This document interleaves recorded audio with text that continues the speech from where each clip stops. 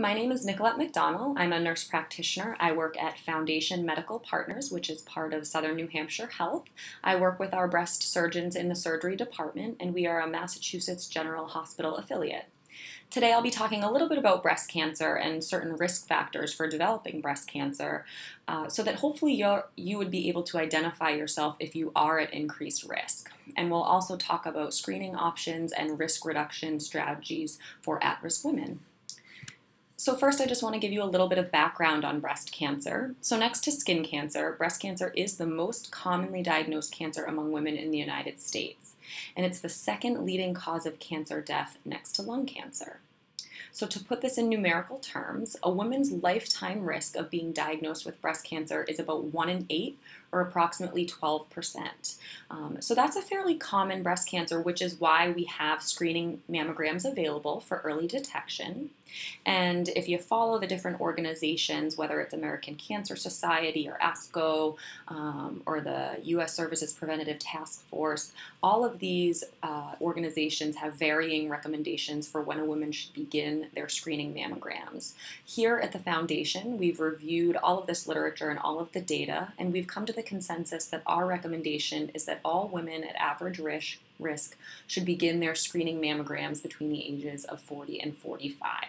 So again, that recommendation is for average risk women, but there are factors that can affect this risk.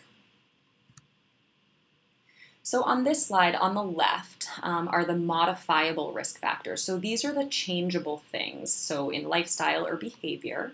And so the first risk factor is prolonged hormone replacement therapy use, which is typically prescribed for menopausal symptoms such as hot flashes. So really, if a woman's going to be taking hormone replacement therapy, we typically recommend not taking it any longer than 2 years because we do know that prolonged estrogen exposure to the breast tissue is an increased risk factor for breast cancer.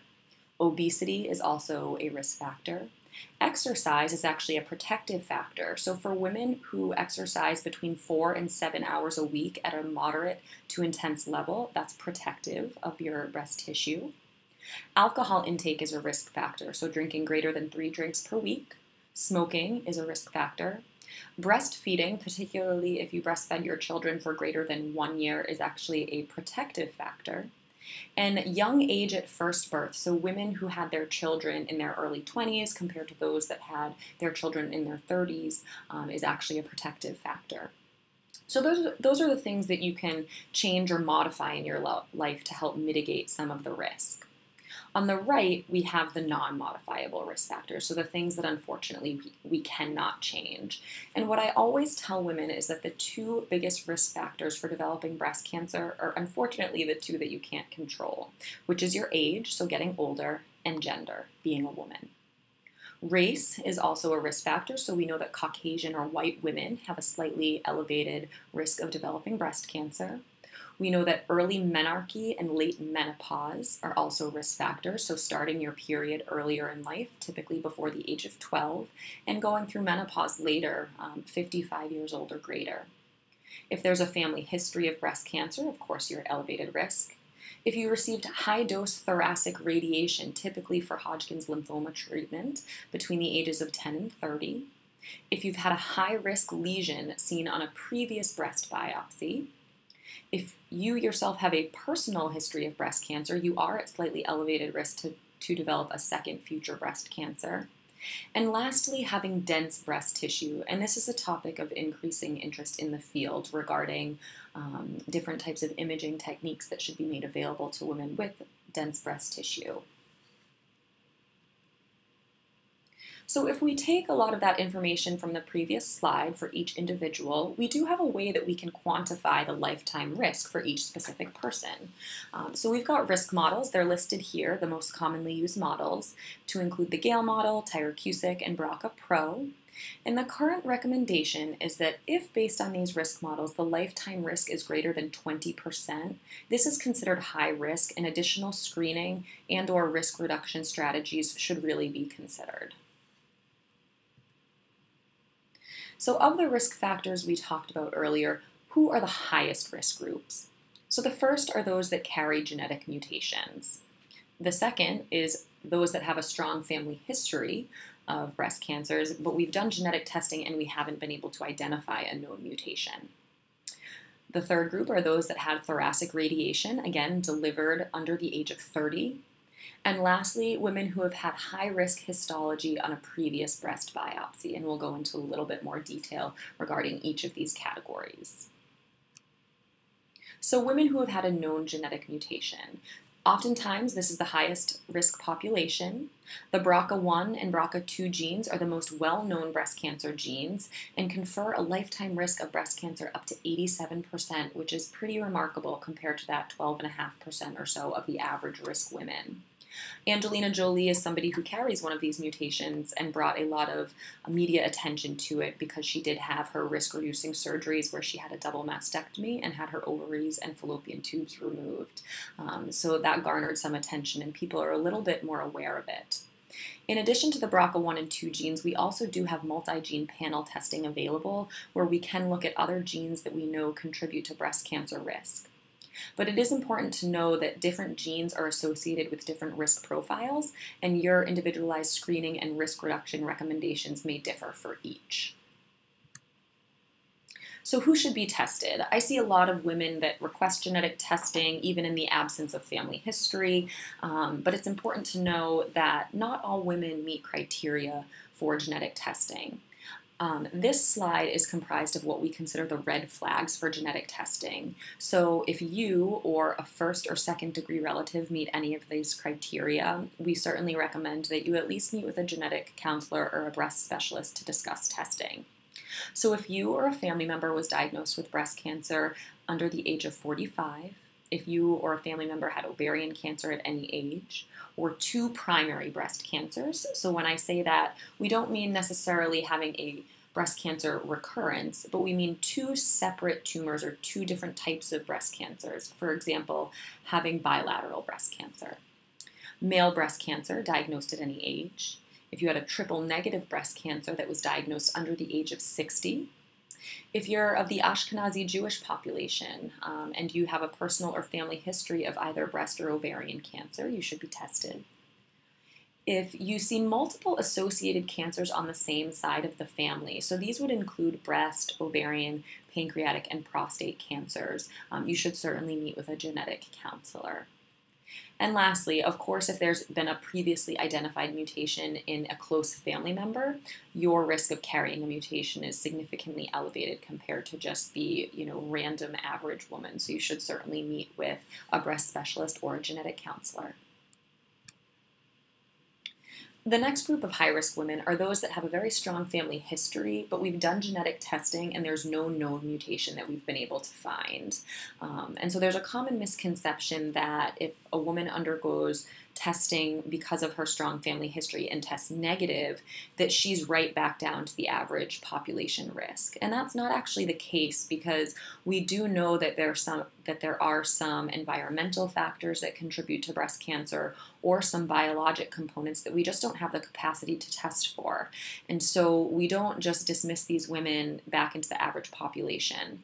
This is where our risk models can become very helpful in terms of guiding recommendations for screening and risk reduction. The next group of high-risk women are those that received thoracic radiation, again, typically for treatment of Hodgkin's lymphoma. The risk is greatest when the radiation is delivered between the ages of 10 and 30 because this is when the breast tissue is still developing and considered vulnerable to the effects of radiation therapy.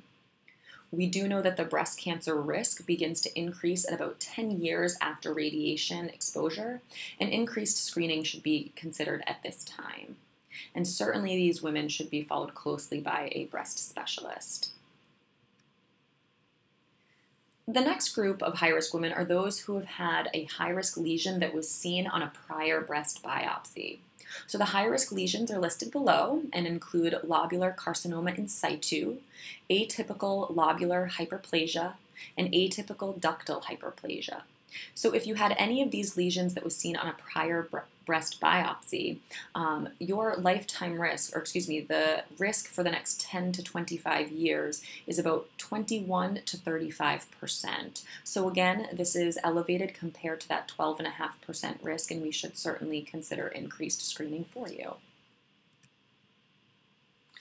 So if you're viewing this presentation and you think you're high risk, or you've already seen a breast health provider and you've been identified as high risk, we need to have options for you. So the first option is increased screening.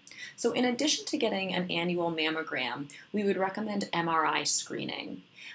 The benefit of getting a breast MRI is that it's a very sensitive screening tool. And what I mean by that is that if there is an invasive breast cancer present, it detects it about 99% of the time, which is pretty remarkable.